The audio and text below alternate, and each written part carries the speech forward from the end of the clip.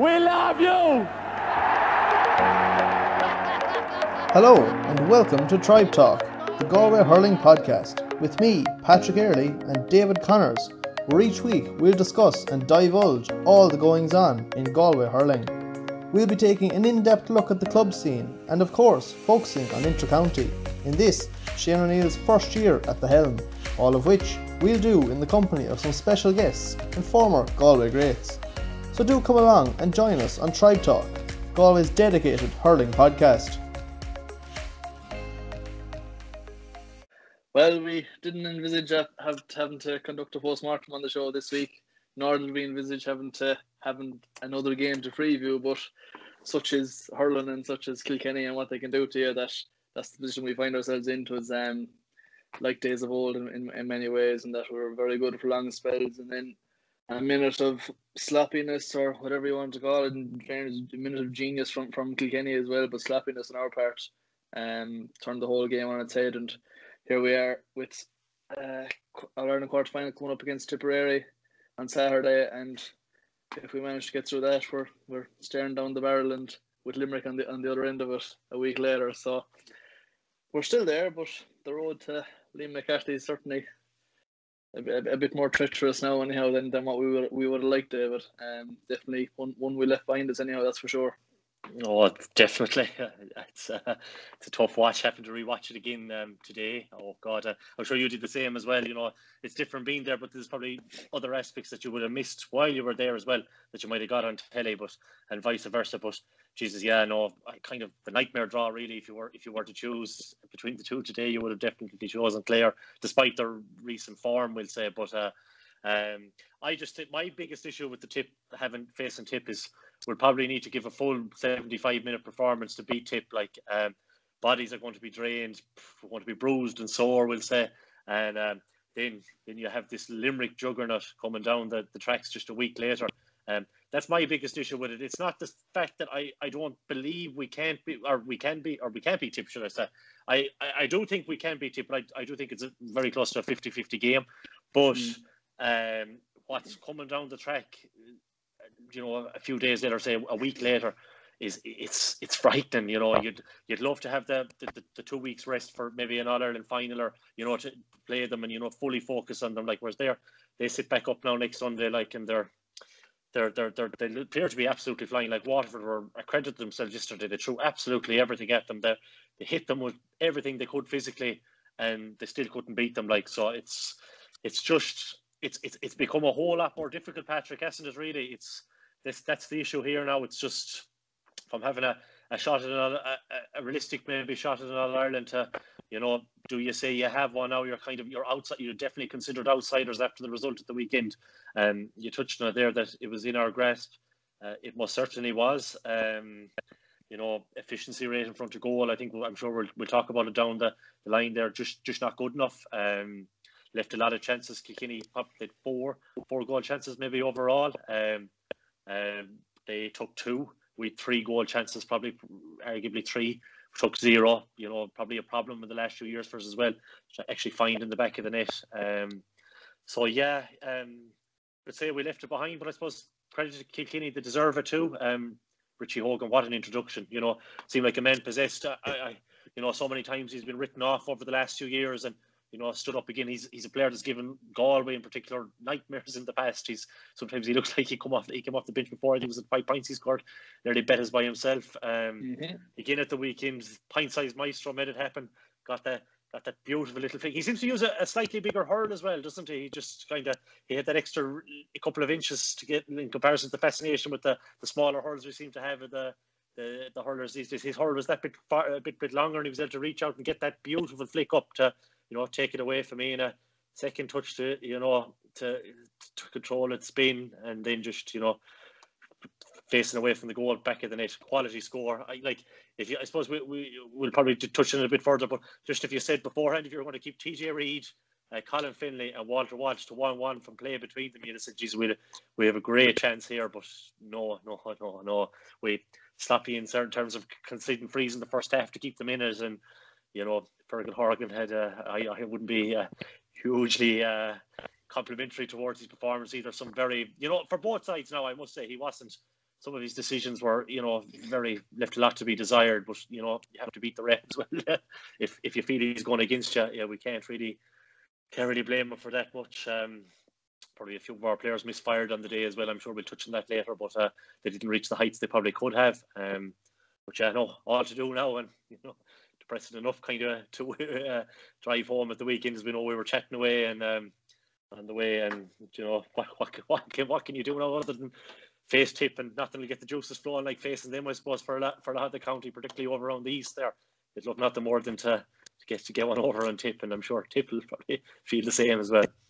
Absolutely, yeah. And just to give a rundown, I suppose, on our plans for the week for the program here, and we'll expect that we should have another podcast to release later on in the week. So we're going to just keep it to Galway Kilkenny tonight, and I suppose give you our own sort of thoughts on the game, because as you mentioned there, and you're dead right in saying it, watching the game there live and then going back and watching it again on television, it's actually amazing how different you see it. On both sides of things, there's a lot more in terms of shape and setup and that side of things you'll see obviously from when you're there in person, but when you go back and watch it on the television, there's there's smaller details that you miss when you're there, because you only have the chance of seeing most things once, So I suppose just to give people that how we saw the game from being there, being one of some of the.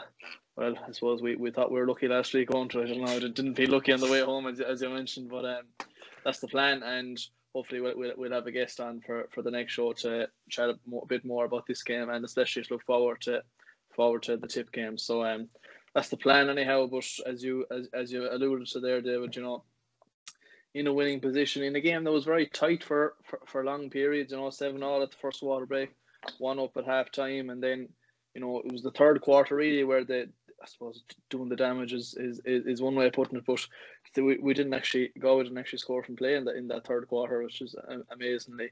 But a concession, a string of frees going our way, and a couple of the sideline was put over in the third quarter as well, if memory serves, and pushed 4 clear, and in that position when we had the tails up.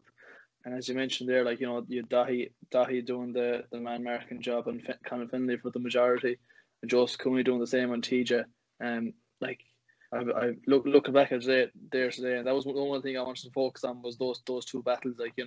Conor Finlay had one possession in the first half where he won a ball in the corner and played it out, and overhit it, and it was a turnover. And he also won an early free when Dahi just caught him on the helmet batting the ball. That aside, he literally did nothing. TJ didn't touch a ball until the final quarter of the game, bar his frees, which were outstanding, and we'll go on to talk about that. He was unerring, in fairness, all night. He was outstanding off them, but in open play, TJ didn't touch the ball until he scored the second goal, and that was really the one that, even after the first goal, you still thought, we're in an alright position here, we're still hurling well, but to be hit with another one. 41 seconds I made it from the time the first ball hit the net to when the second hit the net, and I don't know, it was just sloppiness, I suppose, and not resetting properly. We'll talk about the first one first. I suppose it was probably a mistake on Aina's part to come out off the line when it was a 3-on-3 in terms of our backs and their forwards, and the ball was only on the edge of the box. So even though Hogan broke onto it, the cover was still probably there, and I think at worst Garage would have dragged Richie to the deck and conceded a penalty at the very worst. But and in saying that, hindsight's great. Had Aina come out and got to the ball and flicked it up the side, you'd be saying, well, what a move by the goalie, and that So at the time, obviously thought it was the right move to make, but just when he got out there, couldn't quite get it away, and paid the price for it in the end. That's for sure. And I suppose one thing that's probably overlooked as well, McInerney probably thought he would have had the power to, kind of shirk Hogan maybe off the ball, because we were kind of running in shoulder to shoulder. But Hogan he's deceptively strong because he's such a low centre of gravity as well. You know what I mean? So he's a little tank there at times. So you're probably not going to push him off as too easy. But definitely a mistake as well for me. And I suppose it's only his second senior championship start. So it's hard to be too critical. He's still learning the ropes and all that, but I think maybe, you know, a lot of keepers there, maybe more experienced ones, would have came out and taken ball, man, absolutely everything, you know what I mean? And, you know, better to be safe than sorry, really, you know, because when it got flicked around him, he was in real bother. I suppose I'd have a bit of an issue with keepers actually coming off their line, you know. There was still ample cover there that he didn't probably need to come out either. You know, we've still had bodies back, as you mentioned there, that may have been able to deal with it. And, you know, if he's on his line, the Hogan still has to beat him. He's not going to be flicking it like that into the net anyway, because Aina will just take it down, you know, and clear it. But I suppose, you know, Aina had a good game. Other than that, like, his puck outs were good, reasonably good. He had one laser puck out down to Johnny Cohen underneath the Hogan stand in the first half. Yeah, it was bullet, like a real class restart. Johnny Cohen, he drove it wide. It was probably it would have been his third point of the half, and probably would rarely see Johnny Cohen score 3 points in a game, you know, because it's just not his role. It's just not probably his skill set.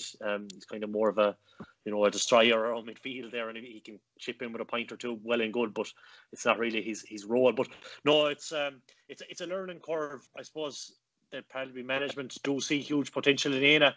I suppose if you're a goalkeeper, he's 23, I think he'd be about. So, you know, that's very, very young in goalkeeping terms. Like, you know, he's obviously massive, huge potential ceiling, we'll say there, in terms of the overall ability he can get to. Just on the goal, it was class, really, wasn't it, from Hogan? You know, just absolutely, just sheer class. Like, you know, it's a kind of an iconic goal. I think someone. You know, you're not a huge soccer man yourself, but they compared it to Dennis Bergkamp. He done a kind of a pirouette there, and it was kind of similar to that before. You know, in soccer. You know, even at that though, when you can see the one, you're still like, okay, right, we'll react to this positively now. You know what I mean? You know, even at that stage, we looked so good that, you know, some lads should have maybe taken a break for a second. You know, some lad feigns an injury down in the corner. You know, to lies down a couple of seconds, kills all the momentum. Like, you know, something Kilkenny have done for years when they're under pressure. Top teams have said we restarted a bit quick, and as you touched on it there, I made it 40 seconds, you made it 41, so maybe my eyesight is off. But yeah, long ball coming. You just had a few thoughts we were discussing there on the ball. You managed to see a replay from the canal in, so I let you talk through that because you're probably better to describe it because I actually missed it. So just in terms of Joseph Cooney's positioning. Yeah, it was an interesting one because, you know, up to that, every 50-50 ball that had been between Joseph Cooney and TJ, Joseph Cooney had won it, or at the very least broken it for a goal meant to win it. You know, he was up to that point probably Galway's man of the match in my eyes anyhow, and still wasn't far off it by the end. But just this ball, and it was only on this particular replay that I noticed it was replay from high up in the canal stand, so looking down towards Hill 16, from Aina's puck out. They start off about 35 yards out, we'll say, with Richie Hogan and Dahi on their left as well, and TJ moves in towards goal. This is as play is developing now, just as Aina's hitting it out, and we'll say it's in the air or it's landed. Joseph Cooney goes to follow him, as obviously he should, but he was probably 6-7 yards off him and was running with his back to the ball, and TJ turned to face the ball as Joseph was still running towards him to catch up to him. And as TJ turned, Killian Buckley hit the ball in, and Joseph Cooney still hadn't turned and didn't even know the ball was coming. So he was only reacting to TJ's movement. That's when he realised there was something coming towards him, you know. So that obviously gave TJ the upper hand.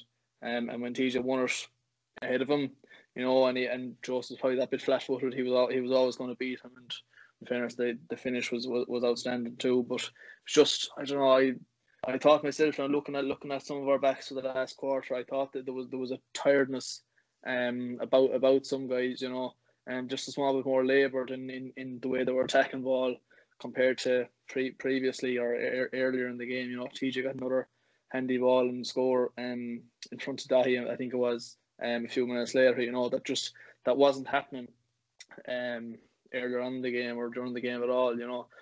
So, you know, we didn't see changes at the back, and I just wonder, you know, would you have been better served bringing on like an Adrian Toohey maybe earlier on, maybe at the water break in the half back line or somewhere thereabouts, or you know, that, you know, the experience is obviously there and plenty of legs, you know, and maybe, but, you know, in saying that, as a third quarter, we were in such a good place, and we had dealt so comfortably with their key threats. Conor Finlay went off, as did Walter. Walter went off even earlier than Conor Finlay, and TJ hadn't had a sniff, so it was very hard to change that sort of a formula as well. Just my own thoughts, and I thought they did look a small bit, I suppose, mentally as opposed even more so than physically fatigued maybe in for those couple of minutes, and certainly that ball, like Joe Scully was outstanding, but just that one he got caught out there and was a small bit sloppy and switched off for 10 or 15 seconds, and that's all it took, and they got the second goal, and that made it 2-15 to 20 points. And in fairness, responded very well to that. We struck the next three to go ahead again. From there on, the puck outs is another thing we'll move on to. They won an awful lot of our longer puck outs in that final quarter. Which obviously if you're winning puck outs, you're in charge of you have possession, and you make it happen from there. But so obviously that was an important factor, those two goals there. But in saying that, still, even at that point, we were only 4-5 to the good, and as we mentioned, the likes of Walter, Conor Finlay, TJ hadn't been involved in the game. So had you said that earlier on in the week to us, you'd be saying this is going to be comfortable for Galway. That's the main threat that they carry is those three guys in attack.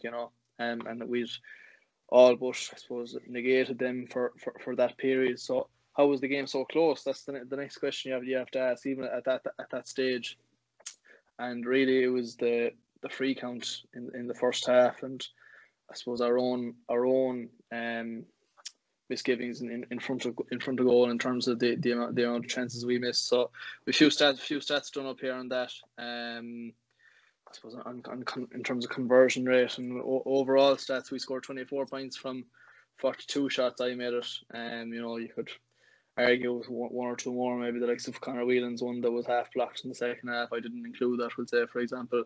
So that equates to a 57% conversion rate. So in those misses was 12 wides, 2 shots saved, 2 shots off the post, 1 dropped short, and 1 went out for a 65. So we scored 13 points from play, 9 from frees, 1 from a 65, and 1 from a sideline. Kilkenny, on the other half, scored 220 from 30 shots. So that equates to a 73% conversion rate. As you can see, Streets ahead of us, 6 wides, 2 shots dropped short. Scored 211 from play and 9 frees. So we were comfortably ahead in terms of points scored from play and that in the first half. And we'll talk about the free concession as probably, suppose, one of the main reasons as to why Kilkenny were so close at half time. In the first half, we scored 13 points from 21 shots. So including the 8 misses were 6 wides, 1 drop short, and 1 out for a 65. Scored 8 points from play and 5 from frees. Kilkenny scored 12 points from 15 shots, with 3 wides. Only 4 from play and 8 frees. And there, in essence, is the reason as to why they were so close. We gave up an awful lot of cheap frees, and having gone back and watched the replay today, I couldn't argue with the vast majority of those frees, in fairness, That's for sure. I suppose I'll just step back into Joseph there for a second. I suppose one thing, he mightn't be, too used to minding the house, as the last defender, in a lot of instances. So it's kind of, even if you're in the half back line, you can maybe switch off for a second or two. But when you're the last man back there, you're kind of always have to be facing the ball regardless, and get into position. But I suppose it was, you touched on it there, as one minor, blip in an otherwise outstanding performance. And once TJ got the ball in hand, there's just no stopping it. Like, there isn't a defender in the country that's going to stop him finishing that. Once he jinked one way and went the other, and then just shortened the stick and put it into the top corner. Just on chances zone, I did a couple of stats as well, just kind of for paper this weekend. I made it now. Maybe you're different here, but in our last 6 attempts, we'll say, we only scored a point from our last 6 shots. Whereas from Kilkenny, they had, from their last 8 shots, I made it that their final 8 shots they scored 2-6 from. So that'll tell you towards the closing stages, who finished the stronger there, what really defined the game for a finish, and what the winning and losing of it, really, we're a bit, shot-wise, shots that maybe you wouldn't expect us to miss. Like Joe's free maybe was another one that another day, he would have nailed. He nails him 95% of the time. It was just one of those.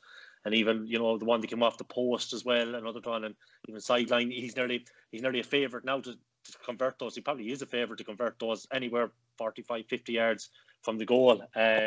Just on our accuracy though, yeah, it's very, very disappointing. It's hard to tell. Like the forwards had to work so hard, maybe, that when you actually do get the ball, then when you're only playing, a two-man inside line, it becomes that bit harder. To have the energy to actually get your shots away. It's trying to get that extra yard of room that you might found a bit easier to come by early doors. I don't know, maybe there's something in that. Maybe you touched on fatigue there. I could definitely see it being an element. And Kilkenny got great joy out of their bench as well. I thought Blanchfield, when he came on, he was good. He was lively. There was who else did they bring on? I don't know. Did Richie Reid have a great game now when he came on? But I don't recall him picking up. But they were very defensively resolute towards the end. And once they kind of, smelt a bit of blood at all, like, 'cause we didn't put them away. We had chances to put them away, and we didn't do it. Like, I would go back to maybe, firstly, it's probably very critical on Joe, but I would definitely tap that point over the bar, for the 21-yard free. I know Shane O'Neill said that he has license to do it, but I still think that it was the type of game where you want to keep the edge there, and maybe he felt for me he's a lot more confidence maybe than I would as a player or something like that, and he said to go for it. But I just don't know. I think we kind of discussed afterwards, and I think we were both in agreement that we probably, our message to him would be to throw it over the bar and see, because Kilkenny at the time were finding it very hard to create scoring chances. I think there was the initial period there at the beginning of the first half. I think they had after TJ's free, I think they'd only 4 or 5 shots in about 15 minutes. Like, so it's, we were really breaking up everything back there. Like every ball that came in, even when we stood off them for the sharp puck outs, we'd say we were still able to win the second ball, even break a ball, get a turnover, win a free, etc. But yeah, maybe that one.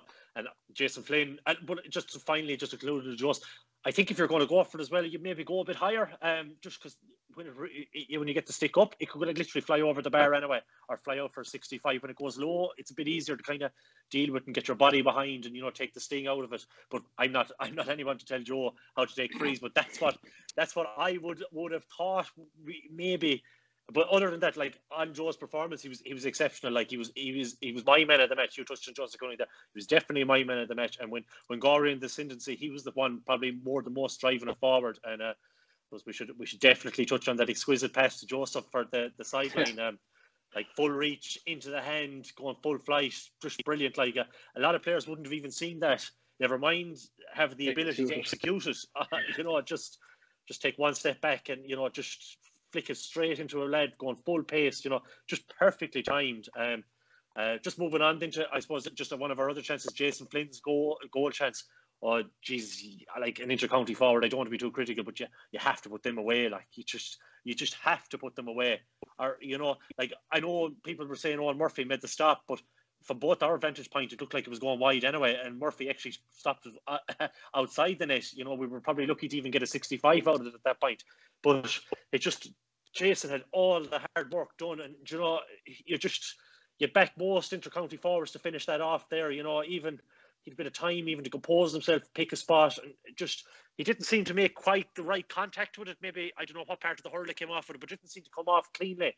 And I was just a bit disappointed. I suppose the only other goal chance, if you were being very, would be Connors, the one that it came back off the crossbar from Canning's sideline, and it fell to him, and he just managed to flick it wide. But it was a split-second thing. It was probably only a half chance, and you'd be very, very critical on him if you were to complain him for that. But you would definitely expect maybe to take Jason's one, and I think I don't know, with Jason's one, what kind of complexion would have left on the scoreboard? I don't know. Did I do it? It would have made it 116-14 had it gone in. So score resulted in 65, which made it 17-14. But the importance of a goal, and you're only a couple of minutes away from water break as well at that stage. So if you're going in maybe 116, 117 to 14 up, it's a different I suppose complexion on the score, and obviously, and then the concession of a goal a couple of minutes later. Maybe it doesn't do the same damage, but look, you can't speculate about that. But yeah, a goal in a game like that too, it's worth an awful lot. Like when chances weren't that plentiful, Yeah, like we didn't create that many chances. Kilkenny had a half chance in the first half, but it wasn't. It was a good defender, in fairness, by Tommy Walsh, shoved him out the side and made the angle difficult for him. Yeah. And we got a 65 out of it, which Joe actually missed that one. But the one in the second half, the Flynn one, was definitely, the best chance of the game, certainly from our point of view. And then took the ball on brilliantly and bet Hugh Lawler at ease and was away from him and didn't really have to worry about a hook or anything. And went to beat Murphy at the near post, and as you say, didn't get the right contact on it. Just seemed to come off the kind of the top edge of the hurl more so than the center of the bus, and yeah, I think we were lucky in actually to get 65 out of it, as you mentioned. So got a point from it at least, but a goal would have been worth an awful lot at that stage, especially with what was to come. I suppose another, and there were points, efforts maybe where we made the wrong decision. Connor Cooney won a great ball in the first half and had a man outside, but chose to shoot over the shoulder without really having a look at the post, and wasn't far wide now, but still the better option was to lay it off outside him, and just different little things like that, in a game, particularly against Kilkenny. All these chances, they all add up, you can never have enough of a lead against Kilkenny, and as we proved, 5 points wasn't enough for us. So look, lessons learned anyhow, that's for sure. And the tip game will be different in that regard too, and that it'll be probably be more open and maybe less physical, certainly in terms of what tip we're going to bring to it compared to Kilkenny, because I thought Kilkenny were excellent in that regard. I thought we were very good in that regard too. I wouldn't. We spoke last week in the preview about us having to match them in that regard, and we certainly did. I thought, it wasn't like we were out muscled or bullied or any of that. But they're definitely a team on the up. You weren't so sure last week talking about them, but definitely I think in their impact off the bench, as you mentioned, it was very good. Niall Brazel came on for a championship debut and set up Martin Keown for an important score later on. Even new guys that came into the team, as they so often do with Kilkenny, they can make such an impact. Like Conor Brown scored 2 points. We've mentioned Tommy Walsh did a fairly alright, decent job on Concannon, certainly compared to what he achieved against Wexford. So all that adds up, and in fairness, Cody got it spot on. But like our bench came on and made an impact too, and like Davy Work was outstanding for his cameo, and Jason got a great point. And sure, had he got the goal, we mightn't be having this conversation at all, But certainly made an impact when he came in, like which is very positive.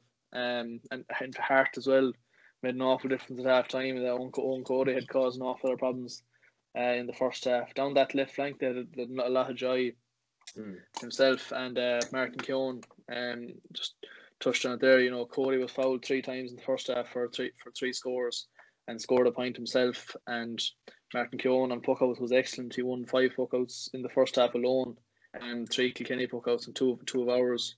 So that's, and scored a point in each half as well. So that's a huge impact from those 2 boys, especially in the first half. But and as I mentioned, puckouts, I suppose that's another.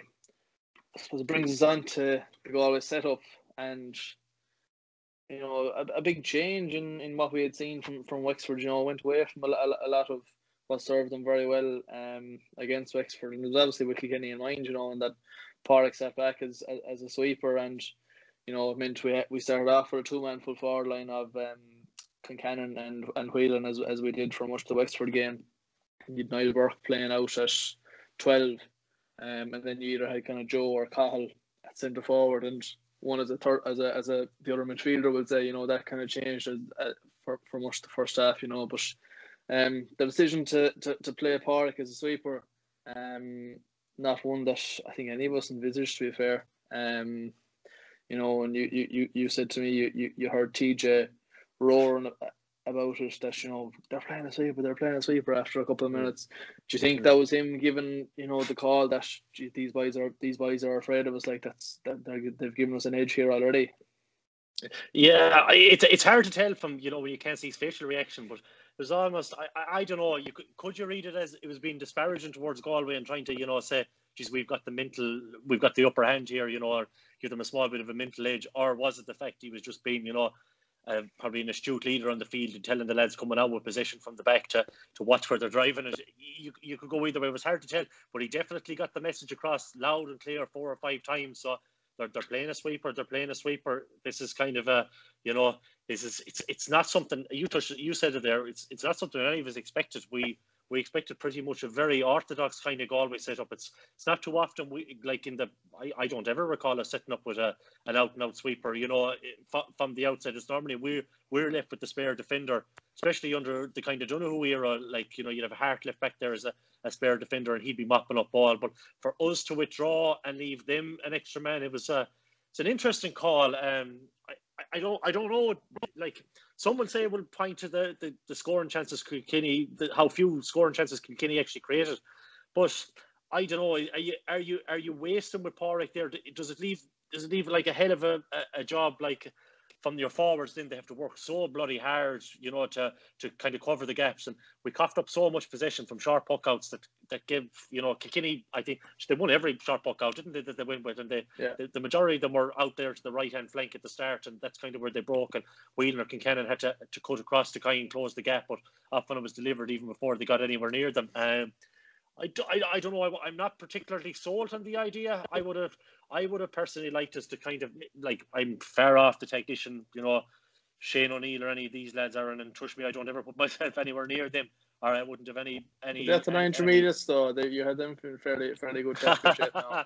Oh yeah, that was all tactics. Is what they got them over the line. But no, I don't know. I thought when you perform so well against Wexford with that kind of setup that you might leave it, and then if you're actually under pressure, to kind of tinker with it. Then truth be told, Pádraig probably for late on wasn't really involved. When Kilkenny were on the rise there, for the 2 goals, was he in shot for a lot of the picture? Was he? You know what I mean? Was the sweeper role? Where was the sweeper there? If we're really going to be ultra critical on things and how things played out, Where was Pádraig? Where was the extra man? How was Joseph so isolated inside? How was Richie Hogan in that Richie Hogan's touch to take down the ball, even to buy himself a bit of space for the goal? I don't know. What were you happy with the sweeper? Did you like to see it, or did you think it worked? Well, I thought he hit plenty of ball, and equally Killian Buckley did so at the other end. So I wouldn't say it necessarily cost us defensively. I think it's obviously going to help you to some degree. But I just in that sector. But I just what my biggest issue was that what I felt it deprived us of up the other end, because I felt that Pádraig and Johnny Cohen had been such a good partnership in the Wexford game, and so good together. And you had Pádraig as the real sort of ball player of the duo and the link man, and he was excellent at it. And I felt the quality of ball maybe delivered to our attack suffered as a result of him not being there. He hit in a lot and off of good, clever diagonal sort of balls for the 2-man inside line. In that Wexford game, I felt we missed that. And also as a result of him being back the field, we had Cahill more so than Joe from most of playing deeper. And Cahill was very quiet, and too quiet for a player of that calibre. You need him more involved. He got his point early on and should have had another one when he was adjudged to have taken the ball out over the line, which I certainly didn't think he did. But too many times he was getting on ball and he was nowhere near even his own scoring range, which as we know he can score from his own 65 comfortably. But in fairness, you have to give Kilkenny credit in that regard too, and that Pádraig Walsh was excellent, and when he did get a ball, he was afforded nothing like the kind of space he got last year in Nolan Park too. So they deserve credit for that. But certainly I'd prefer to see him in that half forward line. I know that him being midfield worked very well for a Haskra this year, and he was hugely effective in that. But I think we're not badly stuck in that sector with the Galway setup, and I think we need him as as more of a scorer, more of a threat in that regard, that can pop up with his 3, 4, 5 points from play and try to get him on ball in a bit more space where he can run at you and try hurt you. So that was kind of where I felt we were lacking. because of having the sweeper, you know. And equally, as I mentioned, you know, Killian Buckley is well used to playing that role too, and is very good at it. And he was, you know, he did hurl very well. Like, so, I don't know, do we really gain a lot out of it? Because, you know, Dahi and Joseph Cooney, it wasn't down to Pádraig Mannion that they won their battles against Colin and TJ for the 55 minutes or so. You know, it was purely off their own bats and how well they played. And like the 50-50 balls, you know, they were 50-50 balls. They weren't 70-30 because we had a 2-on-1. They were all 1-on-1, and you know, maybe Pádraig was there to pick up a few of the breaks, but you know, I felt that they would have won that battle comfortably with or without Pádraig there. So that was what I felt about it. It was more so what we lost further up the field rather than it being, you know, a problem back at the back, you know. But like, and as a result, you know, having the extra man at the back, I mean, Kilkenny obviously did so at the other end, and you know, it meant that they went short with the vast majority of their puckouts. You know, we've stats them up here again on the puckout totals. You know, Galway was 116 from 27 puckouts, which equates to retaining the ball in 59% of your own puckouts. So they went long with 22 and won 11, so that's 50%, and 5 from 5 on the short ones, as you'd expect. Kilkenny won 25 from 36 puckouts, which is 69%, so that's 10 more than Galway. Only went long on 17 of their puckouts, despite having 9 more puckouts than restarts than Galway. Went long for 17 and only won 6 of them, which is 35%. And won 19 from 19 when they went short. Now, I know we won a couple of turnovers in the first half as well, which led to scores, which was obviously fantastic from our forwards. But it's the stat that they only won 6 from 17 long puckouts that sticks out for me. In that, you know, had we forced them to go along more often when we're having such joy, like that's only a ball retention percentage of 35%. You know, that's huge in a game like that. You know, and how good our halfback line were doing. And again, that wasn't down to Pádraig Mannion. He wasn't overly involved in puckouts either. That was more so the halfback line and the midfield in front of them, you know. That's another stat that jumps out for me, in that we gave them possession too easily from their own puckout, and you know, they still launched a lot of 50-50s off that, but there was other times where they did work scores from it and that. So again, just another one that, you know, just made me feel that maybe we should probably sweep, or maybe wasn't our best way of approaching the game, you know. But in terms of our own success, you know, 50% on our own long puckouts is not bad. You'd like it a small bit higher, but certainly breaking even isn't the worst thing in the world, you know. And Conor Cooney was the main man in that regard for Galway. He won 4 puckouts, and another one which we hit short was hit long thereafter, and he won that as well. So very important in that regard for Galway. And again, didn't get on the score sheet and had 2 shots that, you know, he certainly himself would have liked and expected to put over maybe. But his departure in the final quarter, Galway went on they lost 6 of their 9 puckouts in that final quarter. He was off the field for most of that, and they all went long. So I don't know, was that a factor? Certainly he was, you know, he won a couple clean, and another few he broke to himself, and he won on the ground. So certainly he was hugely effective for Galway in that regard. Absolutely, yeah. It's probably, he does a lot of unheralded work, doesn't he? Really, you know, it's kind of underrated. You wouldn't see what he's doing. We touched on this in the last couple of games as well. Confidence does appear to be a small bit low for him at the moment, though, in terms of shooting. You know, he kind of snatches at it a little, and even there was probably a chance on to have a shot, and he popped it back to Jason, which ended up in a score. But you know, another time, fully Conor Cooney in full flow, should I say, would have taken that on himself and more than likely nailed it as well. You know, just on that, then I suppose in terms of puckouts, we probably were lacking a small bit in terms of a ball winner. Like we did break even from them, but towards the end we just couldn't seem to gather anything that was going in long or high. Pádraig Walsh came out with a few. I think Tommy Walsh came out with a couple as well. They seem to just be able to mop up everything. I think the final 10 minutes of play, if you include the 4 minutes of injury time, say 6 minutes remaining, I don't think we scored.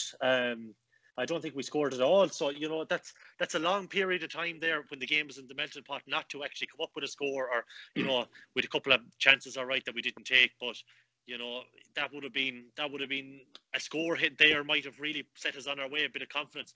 David Burke, now we must say, came on, and he did really add to it, and he was a bit of a calming presence. It was his introduction that kind of turned it round after we just fallen behind. He wasn't long on the feet afterwards, and he nabbed 2 points. But other than him, we didn't look like we'd any real scoring threat at all. For the final few minutes, I thought, Jesus, we were just, we seem to be just out on our feet here. And maybe, you touched on maybe bringing on Adrian Toohey a bit earlier. Maybe another player in attack as well might have done us any harm. Personally, I would have thought Cathal Mannion's day was done at that point. He'd emptied the tank maybe in terms of work rate. He had a tough day on Pádraig Walsh. So why not try and bring on someone a bit different there, or maybe bring Conor Whelan closer to goal. I think you've mentioned here on the notes, because towards the end I thought he was far too far away from goal for when we needed a couple of scores. And Conor Whelan, in my eyes, does his best work when he's in around the 21-30 yards from goal, and he can win his own possession. We didn't feed him with enough ball at all. In fairness to Conor Delaney, now you mentioned that he done a fine job on him. And he seemed to follow him everywhere, didn't he? Really, no matter anywhere he went throughout the field. Yeah. So it's not something you would like. You want to see where I personally don't want to see Whelan out in the 45-yard line or out around midfield. It's just not. It's not where his strengths are, in my eyes. Anyway, maybe the lads can see something different that I don't. But you just want him near. I think pound for pound, maybe with Kilkenny, they're probably our biggest goal threats out. Anyway, like they're Definitely. Most likely to nab a goal if they get the chance in there. But yeah, he didn't. He had no goal chance or anything. He had no possessions really that close to goal, other than the one you mentioned where he was stood up in the first half and he kind of fumbled it, and the chance was gone then. A piece of good defending, in fairness. Just on the other end, I suppose one patch I will chat about. What did you make of maybe say Garage at wing back? For me, I don't think it works, to be honest with you. I think he's better centrally. I think if you're going to play Garage McInerney, I would prefer him to see him at 6 or 3. I know that he's 3 nailed down, so that's the thing. I just don't know if out the wing kind of suits him. I think he struggled pretty much. He was on Martin Keown as well. He had a good game. He nabbed a crucial point towards the end as well. I just don't know. Maybe selection there was maybe to protect Loftus a small bit, but it just didn't work either. Loftus had a difficult afternoon. There's no point saying otherwise. I suppose it was kind of an experimental, a role from where we were kind of impressed with him against Wexford and Paul Morris, but someone like Owen Cody is a completely different proposition, and an out and out natural inside forward who's a willing runner and pacey as well. So Loftus might have had the speed on someone like Paul Morris, but Cody probably had the legs in him. And at first to Loftus, it was a difficult afternoon. A lot of people will have their struggles on Owen Cody, and he's a fine hurler out around. I personally think out around the middle sector, and he's a good link man. But I don't know what cornerback. We were very quick to praise him against Wexford, and maybe it was a bit rash. I don't see him playing any part in that particular position in the future.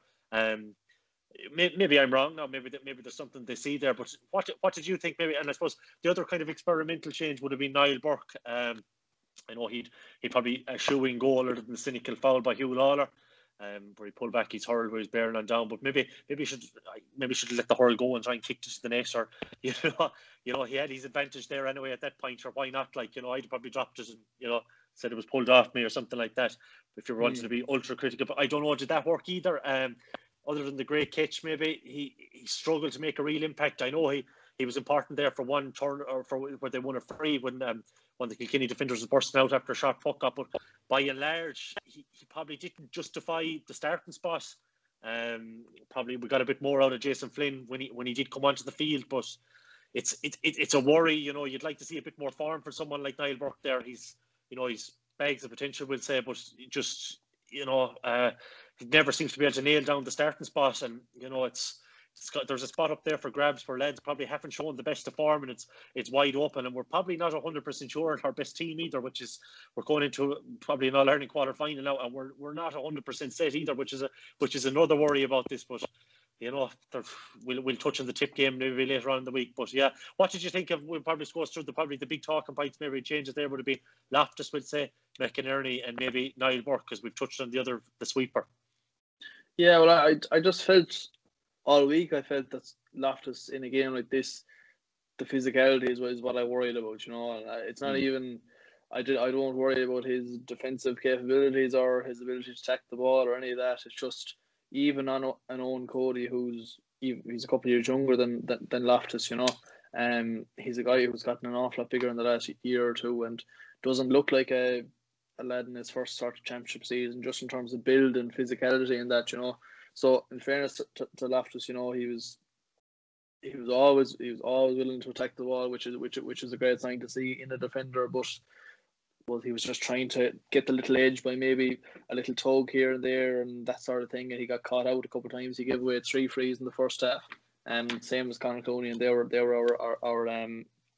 our worst defenders in that regard. You know, and that's just because he was compensating for not having the physicality to deal with Cody. Like, you know, there's other games now where I wouldn't have any problem with Loftus starting cornerback. As we mentioned, he was very good against Wexford on Paul Morris, who was more of just an all-round kind of hurler rather than, you know, he doesn't bring that sort of physicality to it. That just on that though. I suppose just on that, Paul Morris, there's not too many more matchups though. You'd really could be using them against, like, say, Tips inside line probably would cause them a bit of bother as well, and Limerick's definitely would in terms of Casey and Graham Mulcahy if he was to shadow one of them. So I just don't know. I don't want to be too critical at him either. But I think his biggest strength is further out the field. You know, maybe around the middle third there. If you wanted to, he's a good link man, if nothing else. You know, and he uses the ball so well. That would be my thoughts on it. Maybe you're different. Maybe you think he could be. Do you see him being used against a Tipper or Limerick? Because I definitely don't. Anyway. No, I just don't think at his current physical development stage, he's just not up to that level with the way the game's gone now. As we said, like, Paul Morris was a different proposition. Like, and even against a Cork, maybe if there was a Jack Connor in the corner or something like that, you know, he could certainly play his own game there and get one up on the likes of him. But you're right in what you're saying. As regards most other full forward lines, you know, they'll just have that edge on him, and it's just something that you have to develop, and it's easier for other lads to do it than others. You know, it looks like the likes of Conor Whelan, how, you know, there's plenty of work involved in putting on the size and that as what he did, but some lads are just genetically, it's just easier to do it. So I'm sure that's probably half the issue for Loftus in that, you know. But and Garroge outside him as well, you know, that was the flank where Kilkenny had most of their joy in the first half when, you know, it wasn't working down the central channel, and, you know, Walter and John Donnelly weren't having much joy over the far side. And, you know, you have to give Shane Cooney in particular, I think, had an outstanding game on Walter. Deserves an awful lot of credit for that role and shutting him down. And Finton as well, particularly in the first half, he had a very good game. But it was down that left side where they had most of their joy in the first half, I felt, anyhow.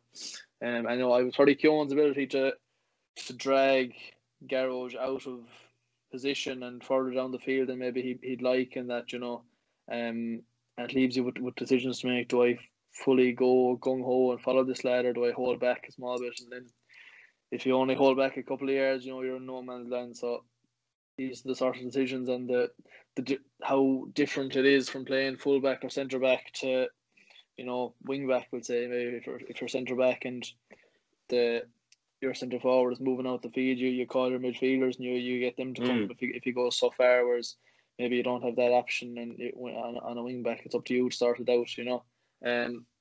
So certainly I think Keown had success in him in that regard, and it's probably just like Garroge hasn't played wing back really since 2016. That's really what he that was in his first season. Really, he played wing back, you know. It's a long time to be out of that sort of position when there is such a difference between 6 and 5 or 3 and 5, you know. So, you know, even for the tip game now, we're not going to look into it too much tonight, but if there's matchups there where maybe you it would work, better in the likes of, I don't know, maybe a Dan McCormick or something like that, in terms of the matchup, physicality in that regard, and McCormick wouldn't be the quickest by all means. It's certainly hugely effective for tip. Maybe you could work it that way, but certainly I think Keown played his game very well and did an awful lot of running, an awful lot of moving, and certainly caused Garage problems in that regard, And as for Niall up the other end, the catch, and when you see it in replay too, it was a brilliant take. And did the right thing. He took him on, and Lawler grabbed the hurl, and he got the pass fade to Concannon, but just as the pass went, of course, he blew the whistle, and we got the free, which point felt like a bit of a loss really on that play, just with such a good opportunity. And just interesting on that, Alan Kelly messaged me this evening. I was talking to him about that, because I was just, no more than every other Galway person in the county was critical as to why Hugh Lawler didn't get a yellow card, because for me it was a professional foul. It was cynical, in what he did, and it was a blatant yellow card for me. But Alan was saying that because it's a hold on the hurl, it's deemed a ticking offence, and it doesn't matter whether it's Conor Cooney's one in the first half on Hugh Lawler 50 yards out from goal, or it's just outside the box denying a certain goal like Hugh Lawler's was on Niall Burke. It's a ticking offence. And he says, he made the right call, frustrating and all as it is, and cynical and all as it is. Like, I asked, is there a rule for, a professional foul? Is a professional foul a yellow card? He said it doesn't exist. There's no sort of precedence for saying that was a professional foul over just a normal holding the hurl, So I suppose it comes down to the cuteness side of it, and that Lawler, had he wrestled him to the ground, he would have got his yellow card, but he was cute enough to hold the hurl, and make no mistake about it, he probably knew well what he was at, and he knew himself maybe that that was only a takeable offence, and the cuteness of it, I suppose you certainly, those kids, the Kilkennies, they would have that down to a T, so just an interesting one, because no more than myself. Yeah, that's just frankly ridiculous, though, isn't it? Like, you know what I mean? Like, so you all you listeners out there, you hear that next year, from now on, you grab the hurl on if you're playing in championship next year, be sure to grab the hurl and pull it back, and all you can do is get a tick, and if there's a lead bearing down and goal, we'll have a fair cynical Galway championship next year anyway, because if that's just farcical ruling. Like, that's something like this isn't a new occurrence. Like, hurling has gone, it's been cynical now for maybe, overly cynical for maybe 3 or 4 years, and I would have been avid against black card or whatever. I would have just said no, there's never any need for it, or we'll just play the game as it is. Like, but I like, when you're not going to even get booked for it in a situation like that, it just boggles the mind. It just, I realize I'm not blaming the ref, and I probably was without checking the rules, and it's good to hear it explained. Not blaming I definitely was, because he's constrained so by those rules, but those rules have to be looked at, because like, you can't possibly, like, it's a foul if you drop your hurl as well, isn't it? Like, it's like, if you purposely drop your hurl, it's a foul, so you can't actually let go of the hurl if you're bearing down and goal, sir. Like, what a ridiculous loophole there that would be, just so. If there's any teams out there next year, you know what to do. If a lad is bearing down, and grab him by the hurl and don't let go, and if he drops it, complain. So he does, you know what I mean? So like, maybe in reality, maybe Hugh Lawler was unlucky not to get a free out for it. Like, if Niall dropped his hurl, I don't think Niall Burke let go of the hurl, did he? Did he let go of it? No, he didn't. But I'm saying, had he, and as you say, gone to kick it, as you said, Hugh might be looking for a free out. That's Jesus, that's understandable. That's interesting. That's good. That's at least good to know the point of the matter, like, or the crux of the argument. So, without being too harsh, because Fergal Horgan got a bit of a bashing online, and I happened to maybe wade in a small bit on it. But in fairness to him, he's just abiding by the rules. You can't really blame him in that instance. But you still could have had advantage, though. Well, he definitely could, yeah, 100%. He could, and he blew 5 seconds early as well for a finish if we want to really hammer him as well. So, but we won't touch on that. But that's something that definitely needs to be tied up, like in terms of the rules in the GEA now, because I even think Henry and Donal Oak were chatting about it afterwards, and they were adamant as well that there seems to be a rule or a sin binning or something needs to be brought in, because it's just. You know, we want to see goals in games more than anything else. You know what I mean? It's great seeing 30 points to 29 points in a game, but Jesus, there's nothing beats a cracking finish like say Richie Hogan's goal, where Garrett could have pulled him down, or which we wouldn't see these moments of absolute brilliance, or even TJ's finish. You know what I mean? If TJ would have finished the penalty more than likely, but if Joseph Cooney did actually just rugby tackle him and drag him to the ground as well, we don't want to see that in the game either. But no. Yeah, so that's interesting. I'm glad you cleared that up anyway, and my deepest apologies to Fergal Horgan during the week. Fair play to me, got that one spot on anyway, and there was me calling for Hugh Lawler's red card, and we'd be in the Ireland semi-final now, but obviously I'm blatantly wrong there, so it's good to know. Yeah, so look, with that, I suppose that's kind of the stats we had done up, and I suppose how we saw the game from our vantage point.